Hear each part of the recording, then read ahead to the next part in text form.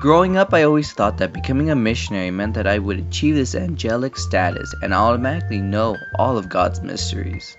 However, once I became a missionary, I quickly found out that this wasn't the case, and that my preconceptions were pretty off.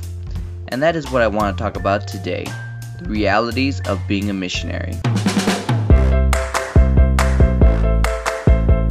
The first reality I found out when I became a missionary is that missionaries are not perfect. Shocking, I know. In my mind, I thought that after a few weeks in the MTC, I would automatically become like Nephi. Minus the beheading thing, of course. Oh! I quickly found out that I actually had to study the scriptures and build a relationship with God like everyone else. This sounds obvious now, but it wasn't back then.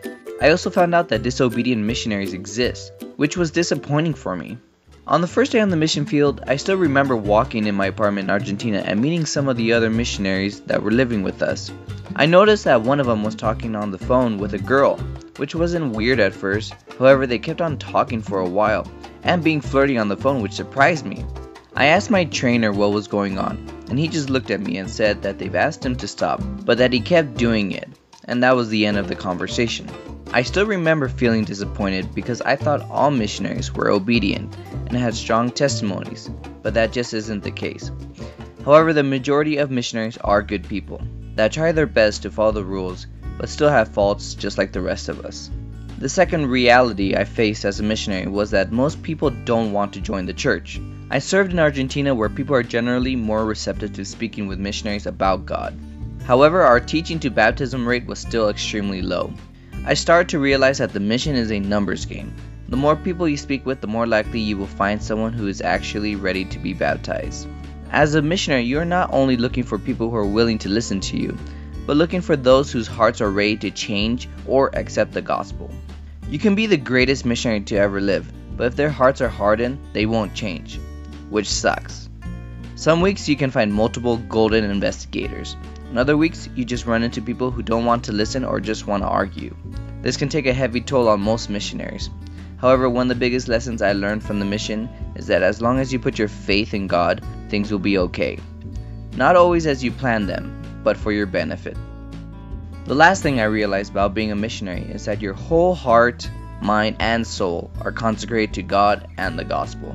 You are constantly studying the gospel, pondering the gospel, and talking about the gospel. This was difficult for me at first because even though I did like the gospel growing up, it wasn't exactly my first priority.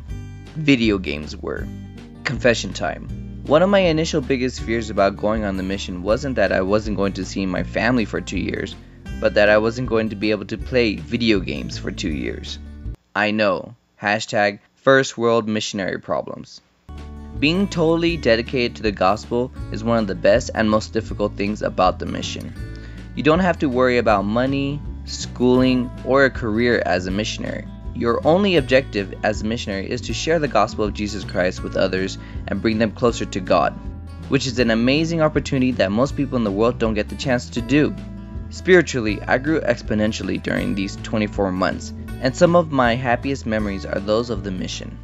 I am happy that I had this opportunity, and anyone who is thinking of serving a mission, I highly recommend it. But with the warning that the mission isn't just sunshine and rainbows, which sometimes we think it is. It is a roller coaster of highs and lows, and there will be times where you wish you were just home with your family. But if you do it for the right reasons, it can be one of the most rewarding experiences of your life.